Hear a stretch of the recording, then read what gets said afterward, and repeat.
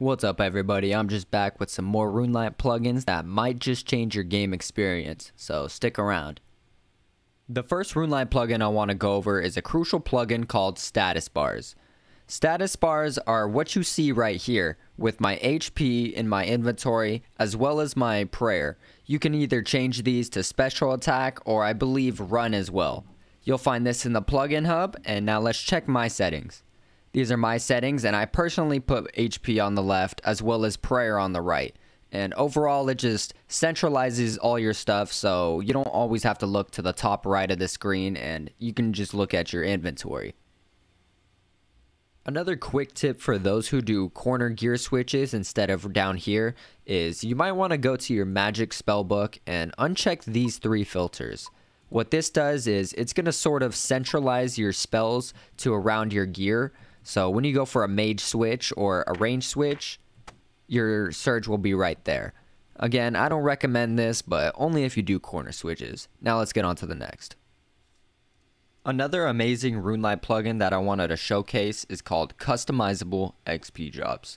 This again can be found in the plugin hub. Just click down here, type it in, and give it a download. What this does is it turns your normal XP drops, see, a 144 into a legitimate hit splatter. So instead of doing, quick math during your fight and trying to calculate what your next hit is going to be, you just look for your actual next hit. So what I like to do is, as always, you see a big hit, you go in like such.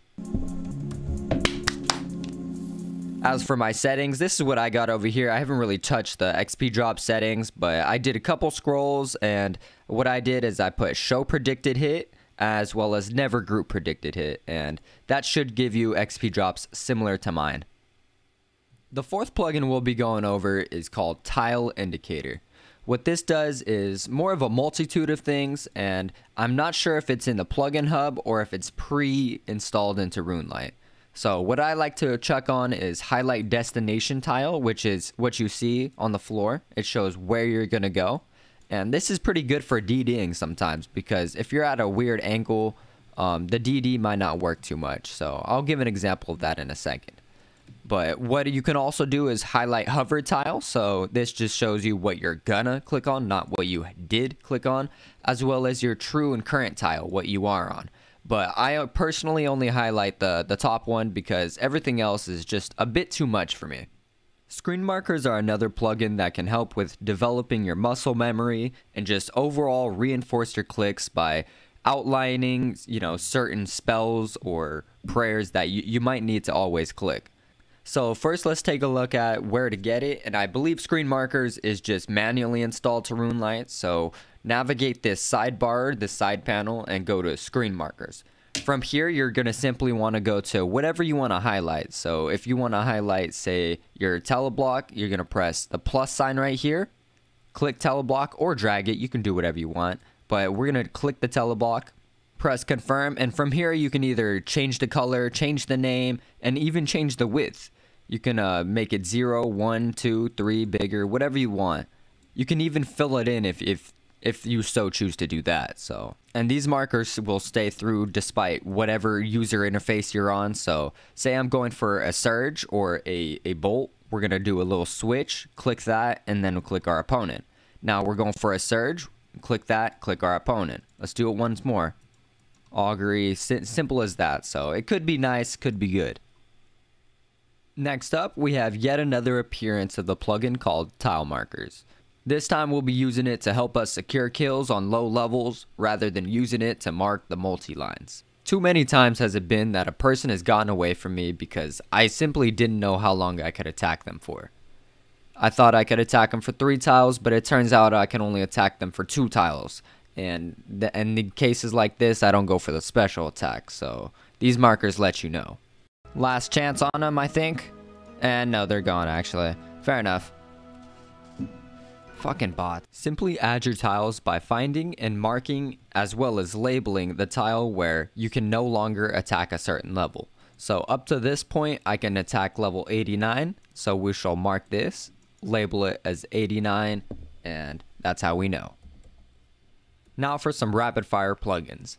The first plugin we're going to go over is called Item Stats, which I believe is manually installed into Runelite, but if not, just check the plugin hub and you'll be fine.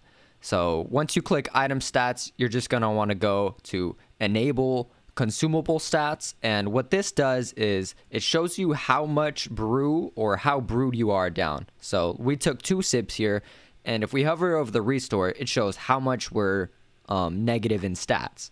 Now if we turn this off, we're kind of oblivious to how many brew sips we taken. So did we take 1, did we take 2 sips, or did we take 3? And who knows, you might even take it 4 and then take the brew sip, but little do you know, you're still, you know, brewed down and your stats aren't as good as they should be. So another thing you can do is equipment stats. I mean, this is more for within the bank to see your different gear, but I like to turn it off because it's just a little much for the eyes. Now for the next plugin information I want to show you is called Opponent Information. I believe this is manually installed, but what this does is shows you the amount of HP your opponent has. So in this case, his maximum HP is 96 or 98, which lets us know he's not really KOable. And what you can also do is toss this on, so once you start attacking someone, whether it be following, but in this case it'll be attacking, it looks up your skill difference. So I'm not brewed down at all, and you could see the difference in our skills. Now if we follow this max level here, we can see the difference in our skills. He's just way out combats us, so opponent information might be the way to go.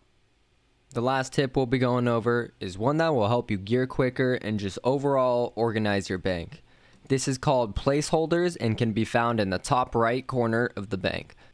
As you can see, I have some bank fillers here that is keeping my bank organized, and whenever I need to re-gear, I just click sideways like this, and it makes it easier to re-gear and as quick as I can. So again, just press 10, press fill, and then it'll toss it over at the bottom of the tab, and from there you can just simply swap wherever you want. Pardon my messiness right here, a little hypocritical. Another brief mention I wanted to make of a plugin called Bank Tabs is, as you could see, I have different tabs set up for different activities, whether it be Vorkath, PKing, I mean this was low level PKing, and farming. Now this can be easily set up by pressing add tab, and let's just name it JHH for fucking, I have no idea. And then all you do is simply press edit tags, press HH, and then it'll send it over to here. From there you can also change the icon to whatever it may be, and that's up to you. Though there's more in-depth settings that you might want to go into, so I'll link a video down below. Now if you haven't already, another crucial tip that you might want to try is going down below and pressing the sub button. Have a good one.